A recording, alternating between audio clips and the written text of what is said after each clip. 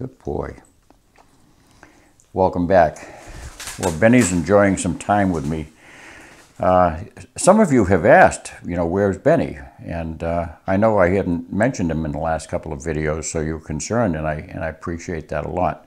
But Benny's doing great. He's 10 years old. He joined the ranks of the 10-year-olds back in April. And it's now 3 years since his cancer, the cancer he was supposed to die from, and the cancer we were supposed to put him down with. So we're very blessed we're blessed that he's still with us, and thanks to all your prayers, those of you who were with us at that time, you understand what we were going through. So what we're going to talk about today is, hi Benny, he just loves being around here. This is one of his favorite rooms, So we're going to talk about the third chapter of the Elk series, which is equipment. Now, some of you wondered why I didn't mention outerwear when I was talking about clothing. Well, clothing is rather germane to almost any elk hunting. When it comes to your base layer, your underwear, and layering works no matter where you are, whether you're down in Flagstaff, Arizona, or up in Kalispell, Montana, or the Bitterroots, or wherever you are, California. It doesn't make any difference. I mean, you still can layer and be very comfortable, whether it's cool in the morning or warm or even hot in the middle of the day. And then you can put the layers back on as it gets cooler during the day.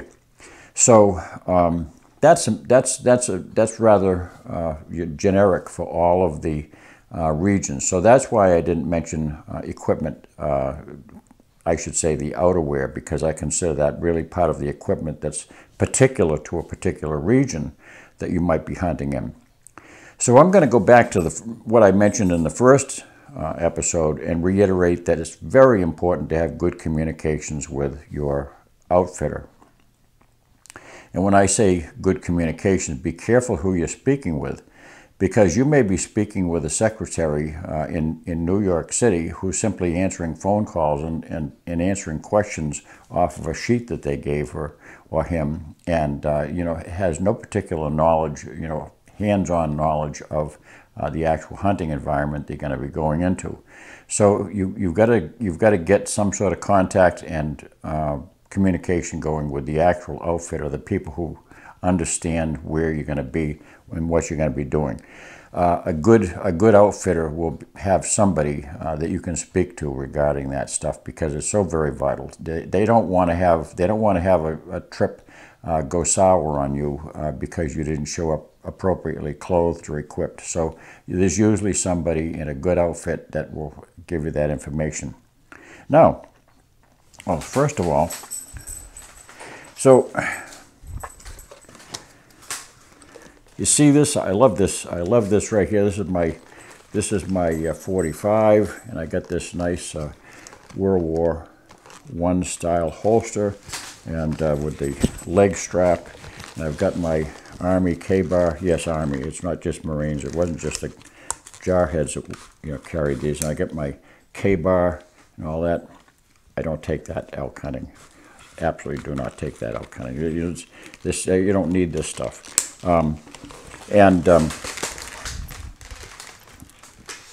Also too, my trusty 44 Magnum. I'm going rifle hunting. I don't need to bring this. I don't need to bring this along that weighs me down.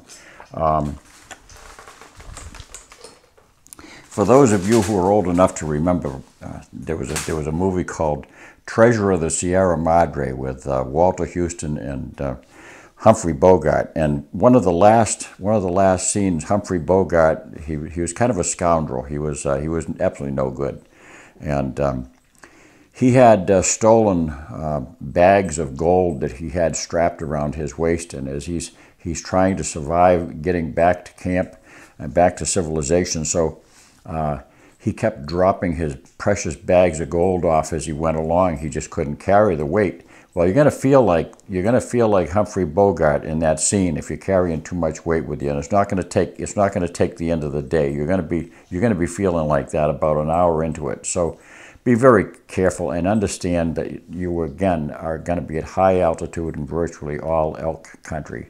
So pack very, very prudently. You're not going to need a handgun. There's no reason to have a handgun whatsoever. You're going to have your high-powered rifle with you if you're on a high-powered rifle hunt. If you're on a handgun hunt, that's quite another thing. Or if you're on an archery hunt, that's quite another thing. But you're not going to be, in many states, you're not going to be permitted to have any firearm if you're in a archery hunt. So let's talk about some basic equipment. I've been using this bag for a long time. This is a day pack. It's a larger than average day pack. It's you can carry an awful lot of stuff in here, and it's more than enough for anybody who's going on an elk hunt. This is a bag. It's got some pouches on the outside. You can put a water bottle in those each side if you want, because you want to be absolutely sure you bring water with you. You're gonna get dehydrated very, very quickly as you expel moisture in those altitudes. And it's got a nice pouch on the front. The inside has got plenty of room to put clothing during the day, and be very wary about how you pack this, because you don't want to fill it up in the beginning of the day and go out completely filled up with stuff, because you're not going to have a place to put your clothes later on. So what's in it? Well, first of all, I got a pair of gaiters. You don't hear too much about gaiters, but it's a nice thing to have no matter where you are, especially if you're in any region where you're going to be picking up snow in your boots, or even dirt and sand or anything like that, rocks. You'll keep it out of the cuff of your boots. It also gives you a little bit of extra protection against snakes if you happen to be in a snake region. So these are good to have, and you can pack these very neatly in your duffel and put them on at the beginning of the day, and they don't wear you down. They're very, very light. So that's an essential thing to have. Another thing to have is I like to have with me just a 3.5-inch bladed knife. I've had this one for a great many years. I think I got this in the early '80s. But this is a very nice buck knife, and that goes with me anywhere, and it's plenty big enough. You're not going to, as I mentioned in the other video, you're not going to be able to dress your elk if you're going on a guided hunt, because that's one of the things that the outfitters require, is that the guide has to do that. That's part of the service that they provide. It's a good idea to think about whether you need to have a spotting scope. This one here I used on my elk hunt. I should say I brought it with me, but I never used it because it turned out that the guide had a spotting scope. He had one mounted on an old rifle stock, so he could just put it up to his shoulder and take a look at things. But it's not necessary to have a spotting scope. These aren't light. This one here is a small one. It's probably not the best resolution because it's only about, I think, a 50 millimeter lens. A good spotting scope is going to have a 60 millimeter lens if you're going to have decent resolution, and those start getting very heavy and bulky. Also, too, it's difficult. This one here has straight through viewing. It's a Poro prism design. Poro prism means that it's got two prisms in here that basically upright. They place the image in an upright position instead of it being upside down.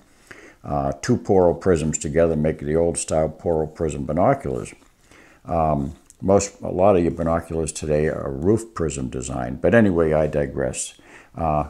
You want to be careful not to get a spotting scope that has an angled eyepiece, because that angled eyepiece is very, very difficult to align with wild game. That's perfect for setting up, on a tripod when you're looking at a target or something like that, and you can kind of find things as they are. But something like this, you can look very quickly. And a lot of spotting scopes today have very good variable variable power. In the old days, this spotting scope did not have a power per se. The manufacturer marked it on the bottom here with 25 power because that was the eyepiece that they happened to put on. But the eyepiece itself is simply it's a number 96 Keller, made by Keller. It's a Celestron. It's a 16 millimeter. So a 16 millimeter lens just happens to come out to 25 power. That's a little bit much. That's a little bit difficult to hold. I would prefer, I have another lens for this that's I think it's a 18 power, and that's a little bit more handy to spot things with. Let me just talk about that a little bit and the need for it. Most importantly, have a pair of binoculars. I didn't have a pair of binoculars in that bag right now. Never use your rifle telescope to scan the horizon to look for game, because someday you're going to be looking at somebody and he's going to be looking back at you, and people are going to get mad. You don't want to be scanning for game using a rifle scope, because remember you're pointing a deadly weapon in that direction. So you should, and plus it's not an efficient way of looking for game. They're not made to have wide field of view. You want a pair of binoculars that you can use both eyes and have good depth of field. So because that's what a spotting scope and your telescope on your rifle lacks. They have no depth of field. All they have is just one plane, and we're born with two eyes to give us that depth of field, so we can get a three-dimensional image. The type of binoculars that you choose is really important. Binoculars, as you've probably noticed, are extremely expensive. You can easily spend well in excess of $1,000 on a pair of binoculars. I'll say this is probably not necessary. The primary use for a pair of binoculars is to locate game. That's all it's for, is to locate and isolate where game is. And they're best for just simply scanning, every now and then, and you scan in layers. In other words, as you're looking, first you look at 50 yards away, then at 100 yards away, and you're overlapping the whole way until eventually you get out, to infinity, and you're looking as far as you can. But you're always scanning with binoculars just to locate game. It's not. Resolution is extremely important. You have to have good resolution in order to determine whether something is an elk, or whether it's a mossy rock off in the distance. Because elk are not easy to see. God did a very good job of camouflaging all his game, and elk is one of the most difficult game to see. When they're just standing there or just lazily feeding, they don't stand right out there unless if you happen to see them out in a grassy meadow, that's quite another thing. But they know their backdrop. They like to stay with the wooded backdrop behind them, and they blend right into that. And it's very difficult to see them when they're beyond a couple of 100 yards. So you need to have good resolutions, and resolution comes with a lot of money. I think one of the best bargains out there has always been Steiner binoculars. They're extremely high-grade binoculars.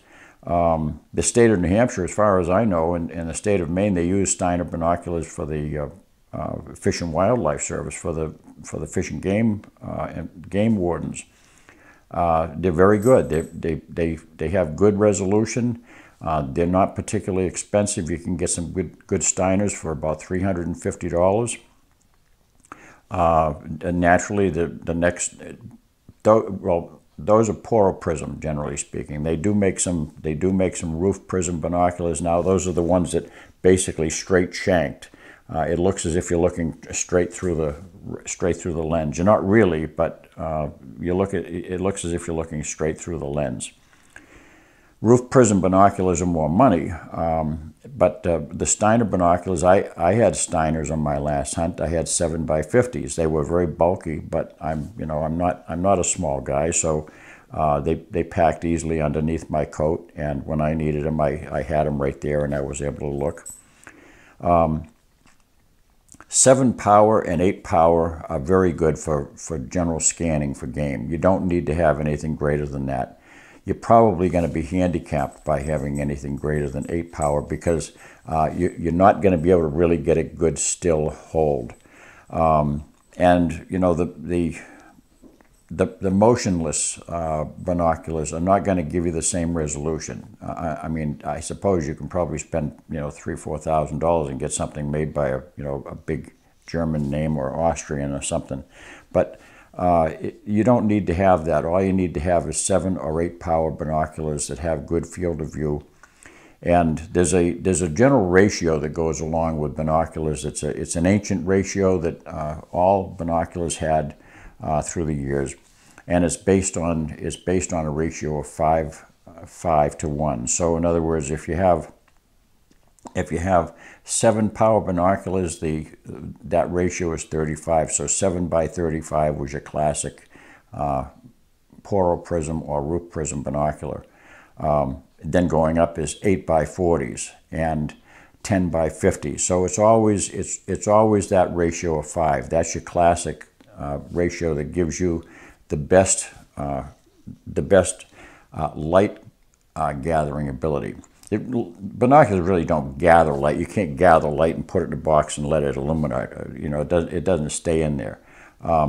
It's kind of a term that has become associated with it, and it's used frequently. But binoculars really don't gather light. What they do is they simply allow more light to come in from surrounding areas. In other words, they allow more skylight to come in. If you look down the barrel of your rifle, you'll see what I mean.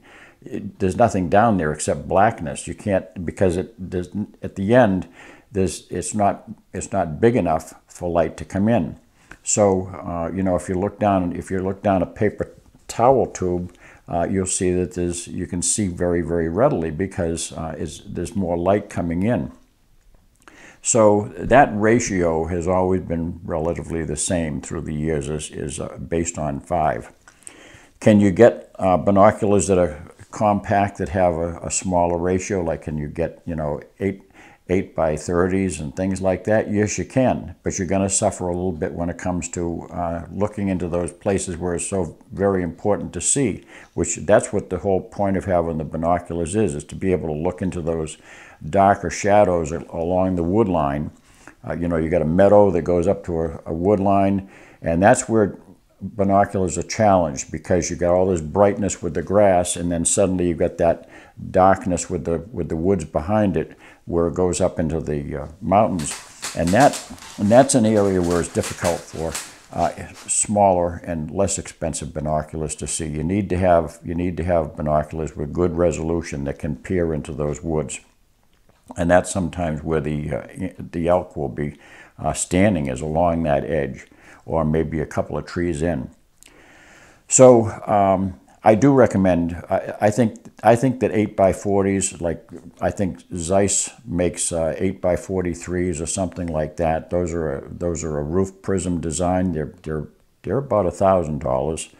Steiner makes 7x35s, and they even make a 7x. Like I say, I carried a 7x50. They were a marine binocular, marginally more what you call light gathering, just marginally. So I wouldn't say that it was worth the extra bulk that I carried around. But that's a good thing to have. That's what you want to locate your game with. Once you've located your game, then if you're a trophy hunter, you're going to have to determine if that's the head that you want to go after. Not everybody is a trophy hunter. Some people are just looking for a nice bull, an adequate bull of size. There's a general rule of thumb that you can keep in mind. As you're watching a bull, when he puts his head down, see where the tips of his antlers are in relation to his shoulders. If his nose is on the ground and his antlers come up to or beyond his shoulders, he's got a pretty sizable rack. He's got, you can't say whether it's a Boone and Crockett rack or not until you actually measure it with, a more powerful spotting scope. But you can get a very good idea that at least he's that's a pretty good size elk if his antlers come up beyond his shoulders or to his shoulders when his head is actually on the ground. You're not going to be able to see if he's a royal flush or anything like that until you get up closer and can examine him with a spotting scope maybe. But those are all things you can investigate that stuff to your heart's content. But be very careful to get just good stuff. Don't be baited into buying binoculars just because they're inexpensive, because they're just not going to serve you well. They're not going to do what they're intended to do. You're probably going to have to spend at least $280 to $300 in order to get binoculars that are sufficient for the job. And don't get too compact a pair of binoculars, because they're really not going to help you out either. You need to have at least that ratio of 5 or more. Okay, so we're moving on. What else do I have in my bag that's a basic item? This I consider to be this is my I carry this wherever I go hunting. I sometimes will start out with this on my layered clothing in the morning. This here is a Gore-Tex lined shell. It's very lightweight. It's got kind of a net fabric inside, and it's like that. It's like that backpack. It's like a flannel material, absolutely silent flannel material, and it zips up. It's got a hood with a stiffened brim, and it has an adjusting strap on the back, so that's kind of an important thing. You don't want to have your hood constantly in your eyes. You want to be able to pull that back so that it keeps it back behind your hat. So this here weighs only about 2 pounds, and I can roll that up really tight and stick that in my backpack. That is, I've worn this when it's 15 below in New Hampshire, with the other clothing that I have layered. I really don't need anything more than this. This was on my elk hunt with me.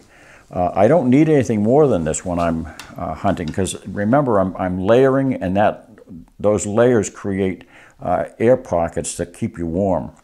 And so I really don't need anything more than that. There's technological clothing that you can get, that's all in one, that you can put on, that will give you a much easier to dress garb. You just simply put the coat on and you're warm. But I like to layer, and this is the way I go. So this here will roll up toward the middle of the day as it gets warmer, and I can stick this in my backpack, and I'm good to go. It doesn't weigh anything. It's just a 2 pound. I think I got that originally from Cabela's or something, but they're made by, you can also get them from Bass Pro, which is all the same company now. It's a good item to have, and I think that's my choice. That's my option for dressing both warm and dry. That's waterproof, windproof, soundproof. It's got it all, and I put that on top of things, and it's not bulky, so I can wear that anywhere. Bring yourself a good rope, 6 or 8 feet of rope. This is just a quarter inch nylon rope. Why do you need a rope? I have no clue, but you'll know when you need it. I guarantee I've used rope many times.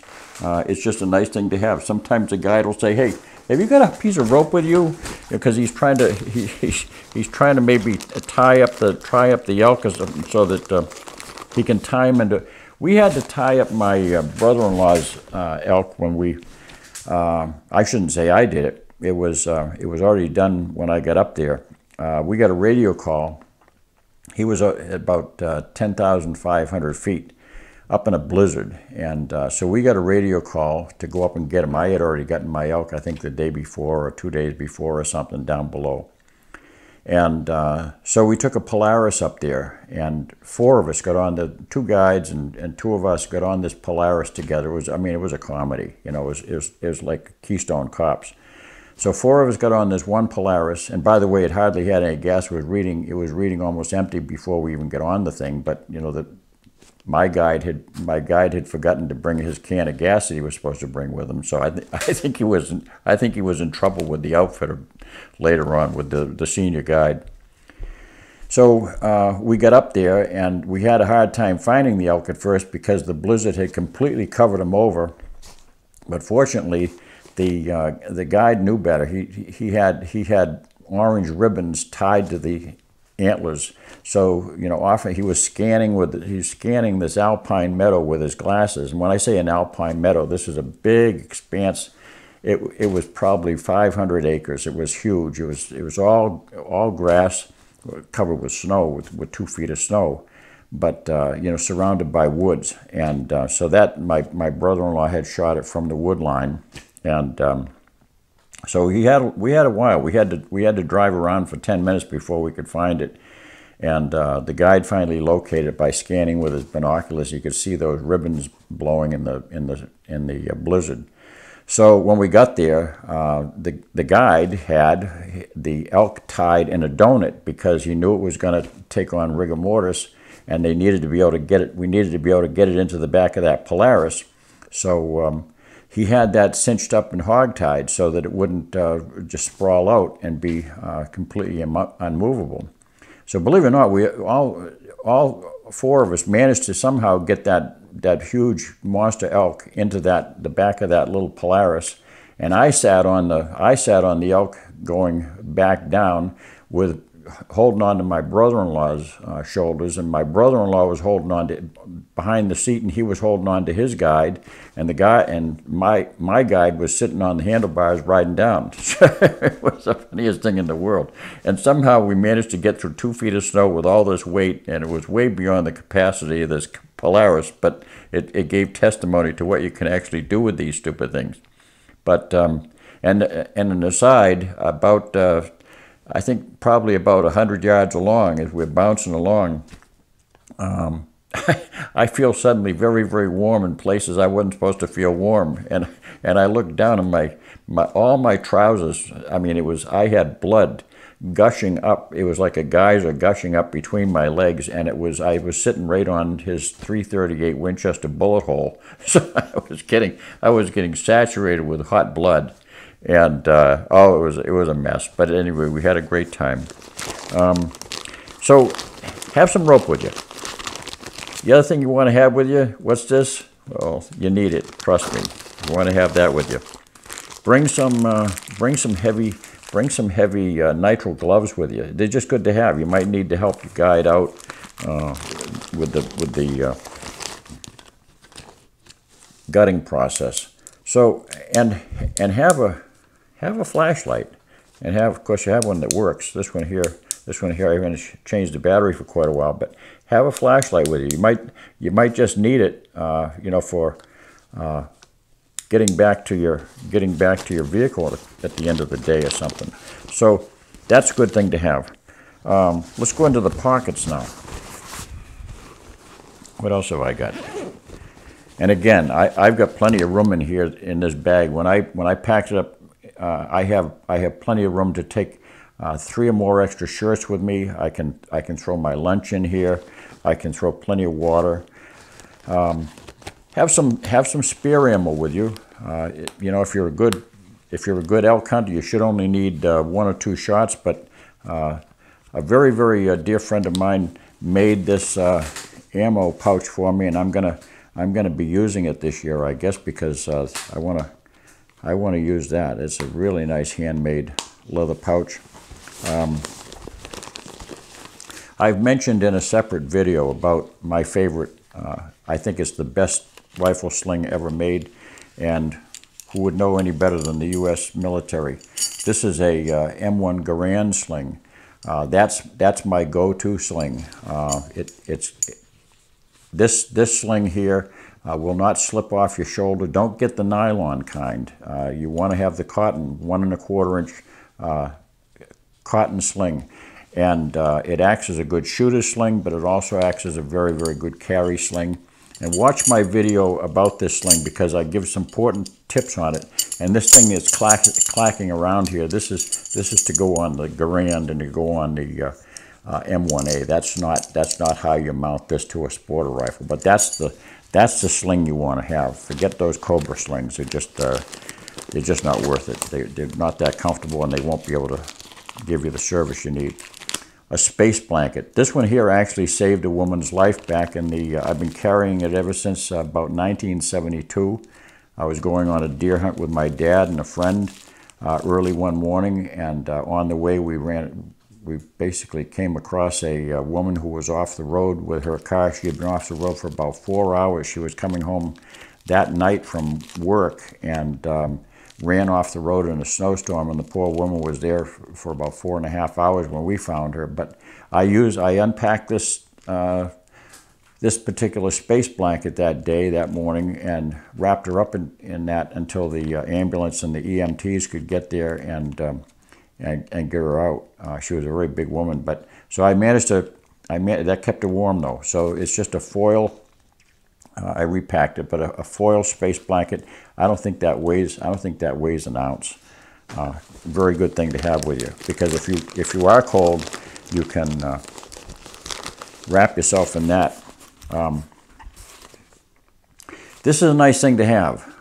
This is not what I typically clean my rifle with, because there's more efficient means to do it, as I've demonstrated in other videos. But this is a Otis gun cleaning kit with a cable rod, and that cable will push an obstruction out. So if you happen to stick your barrel accidentally into the mud or something, that will allow you to retrieve it very nicely without any difficulty. So have an Otis cleaning rod with you. Let's see. Well, there's my old ammo. There's my old ammo pouch. I'll be replacing it with my buddies. And more. Oh, this is my little deer bag. I've got another thing you want to consider bringing. If you like liver, I like the heart and liver. I know it's not healthy for you, but I like the heart and liver. So I bring myself a bag. Basically, I can put it in. It's just a kitchen garbage bag, basically, and I can put the heart and liver in there and keep that nice and fresh. And also too, a piece of good stout string, butcher string, and you might need that to affix your game tag to, according to law. There's also inside there a pen, a working pen and pencil, or a pencil and paper. So that's a good thing to have. I think that's about it for this sort of stuff right here. That's your. Oh, and also certain features that a good backpack should have. I'm very particular about certain things. Make sure that it has good padded shoulder straps. You really want to have a handle, because you want to pick this up and be able to hang it on a tree or something to get it out of the way if you're sitting for lunch. Make sure that it has a chest strap. A lot of day packs don't have a chest strap. They just have the shoulder straps, and that's going to keep on sliding down off your shoulders, and it's going to be a nuisance. So make sure it has a chest strap to secure across the front. And also make sure that it has a waist strap so that you can snug it up around your belt line, so that it doesn't keep on falling backwards onto your off your back. So that supports it. That's what's important about any good day pack. If you're packing your game out, that's quite another matter. Now you're gonna be talking about doing some serious working out with a pack frame loaded with, perhaps loaded with a couple of bags of concrete, and do some just walking around with bags of concrete on your pack frame, learning to get used to that weight. Because you're gonna, if you're packing out your game, that's an entirely different thing altogether. And I'm frankly, I'm not into that. It's a little bit more than I ever wanted to bother with. Then the other thing is, and that's something that John Cleveland is very much into. So he's the expert in that. If you're interested in packing your game out, that's the guy to read. And also, a good day pack will have a provision for putting straps at different places to secure items that won't fit inside. So if you have a big coat, for instance, that you wore, and you want to bundle that up, make sure you have some straps that you can roll that big coat up in and hang it from the bottom of your bag. Anything like that, that's very important. It'll also hold a shelter, so you can, if you need to carry an emergency shelter with you, that's a good thing to have there too. There's a place to carry, there's a loop here to slip a staff in. It's got straps around the front just to secure things so that they don't bang around when it's not fully loaded. So I can cinch this up really nice and tight so that it secures it so it's not rattling around and the shifting of weight. So that's enough of that. All right. A great many states now require a certain number of square inches of, blaze orange, or at least blaze orange camo. So make sure you satisfy the state requirements wherever you're going. Check that out very carefully before you go. On my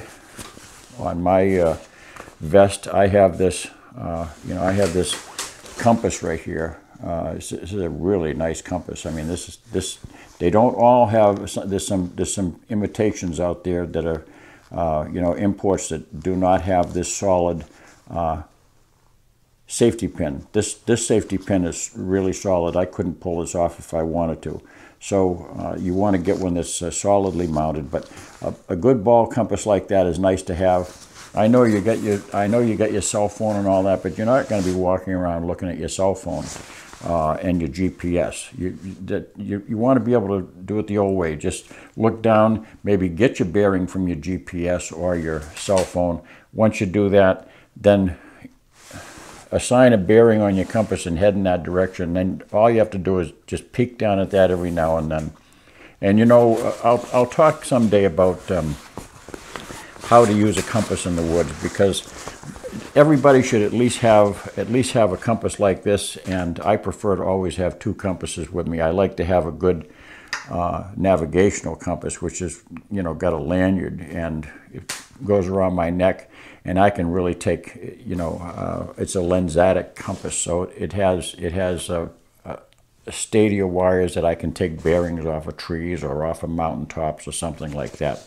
So learn to use a compass. It never hurts to know exactly where you are the old-fashioned way, because, in the event that your battery goes dead on your electronic device or whatever. Let me talk about that business about camo and everything. I have a lot of camo stuff, but, it surprised me when I first started going and visiting outfitters. When I get out there, the guide would meet me in the morning after breakfast, and we'd go out, and I'm looking at him saying, geez, I wonder when he's going to put his camo on, and he never put his camo on. I've gone out with a number of guides, and I've seen the guides that my brother-in-law went out with, and my dad has gone out with, and my wife has gone out with. Nobody ever wore camo. The guides don't wear camo. Now, maybe some of them do these days. I don't know. Maybe it's something that they're picking up culturally. But they never wore camo. They usually just wore denims. They wore jeans and cowboy boots. I mean, you'd be surprised with the heels are worn down to 45 degrees and everything else. But I mean, these guys have been in the woods all their life and they don't care. But to them, it's all about scent. As long as you can control your scent and your movement, it doesn't, to them, they didn't care what they wore for color, because, you know, they didn't think that, and I mean, it proved it. We always got our game. But they didn't think it had anything to do with what you looked like, as long as you didn't move around and as long as you didn't stink. Those were the two things that were important. Never move against the horizon. Always move in this direction, because moving in this direction, you know, you're not seen as easily. When you move this way, you're seen very quickly. We learned that in the Army, in basic training. And the other thing is to not smell, and that's again something which you always have to control your scent. So aside from that, whether camo is important or not, I just don't know, and I'm not entirely convinced, having seen what I see out there. You know, most of the elk were exterminated from the United States of America before the 20th century, and nobody wore camo in those days. They wore whatever they wore. So don't be afraid of wearing the orange. The blaze orange is required by law, because the most important thing is to pay attention to the basic rules of the road, as they say. Movement and scent, and avoiding silhouetting yourself against the sky. I've worn this on a couple of occasions. It's you know, in fair weather, this is a good garment for just wearing in the beginning of the day. It's got a flannel lining inside. It's basically it's a denim type of material, and I can wear that comfortably. That's an option if you're in more temperate regions. Through the years, I've had several different down vests. Down vests are very, very practical. You can unbutton them or unzip them, and they'll give you plenty of warmth. This one happens to have a high collar. I've also had just you know, the cotton, not the cotton, but the stretch fabric, and that works too. And this one here is a little bit more coverage than some vests have. Some of them actually have a cutaway front. So you know, anything that might help you retain a little bit of you know, body warmth during the day. If you have down, always remember that down has one particular failing, and that is that once the down starts getting wet from perspiration or from rain, it's going to compress, and then it has no value whatsoever. So, you know, make sure that you understand that, and if you have the ability to let it dry out in the evening, if you're going to wear it during the day, make sure you do that. Even if you're just wearing it and there's no rain, your own perspiration has soaked it. So, but a down vest is something to think about having if you're in a cooler area. Now here's a traditionalist garment right here, and I still wear this. I mean, I kind of like this. I've worn this coat. This one here I've had for, I don't know, I've had this one for, well, I gained a little bit of weight, so this is not my original. But, and now I've lost weight, so I probably go back to my original, but I don't have it anymore. But this here is the old Woolrich Storm coat. This is the classic coat. Filson also makes one that's very similar. It's got the big patch pockets on it. The buffalo plaid. It's got a kind of a heavy, almost a very, very heavy flannel. It's almost like a canvas flannel inside. These things are bulletproof almost. Don't try to shoot it with a bullet. But, it has a lining. I don't know what kind of lining it is, but it has a lining in it. These are very, very warm. And it's got this storm collar that goes up. This storm collar comes right up underneath your hat, so it gives you full coverage, and it's got a flap that you can secure that storm collar right around your face. Like I say, this is absolutely windproof. I've been out when it's 20 below zero up in Pittsburgh, New Hampshire, with the snow howling, and this has kept me absolutely warm. It weighs about 4.5 pounds, probably on average, which isn't an awful lot heavier. I compared the weights. It's only probably a half a pound heavier than the more technologically designed ones. Buffalo plaid is quite camouflaged in the woods. It's, you know, the old timers knew what they were doing. They couldn't put camo on mills in those days, but they could make this type of fabric, and they knew what they were doing. Just understand, when you're wearing buffalo plaid, that you look like a black bear walking through the woods at dusk. So if you're in bear country, be very, very sure that you keep doing some things that people know that you're not a bear. So here's a technologically advanced Under Armour. This is, you know, I collect garments. You know, I'm always trying out stuff. So this one here has got it all. This one here has got the silent fabric on the outside. It's got the waterproof. It's got the waterproof zippers. It's got plenty of pockets inside and out. It's got a hood with that strap in the back that I was talking about to adjust it on your head.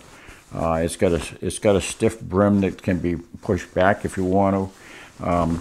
It's Gore-Tex lined, and it's got Thinsulate. It's got a place for your. It's got a place if you just can't get away from your cell phone. You got a place for your cell phone here. You know, if you're going to some of these places, if you're out in the Bitterroot Mountains, don't be thinking about using the cell phone. You might just have to go through withdrawal, but you won't be able to receive any signals out there. So, but that's an option. I don't know if it really keeps me any warmer than my old Woolrich coat. I don't know if it has any advantage over the old Woolrich coat, except it's more modern. And I still have to put an orange vest on it in some states. Not in New Hampshire, but in some states I still have to put orange on it. And if I'm out hunting around, trust me, I still wear an orange vest, because I don't trust everybody I see out there. And here you go. This is my snow garb. So if I happen to be out, it's the same thing as that Under Armour. This one here is made by. Let's see, who is it made by? It has Bone Dry, which is. This is a redhead. This is a redhead made by. This is marketed by Bass Pro Shop. This is probably more. This is more comfortable than that Under Armour. It's a softer material. It's got Bone Dry in it instead of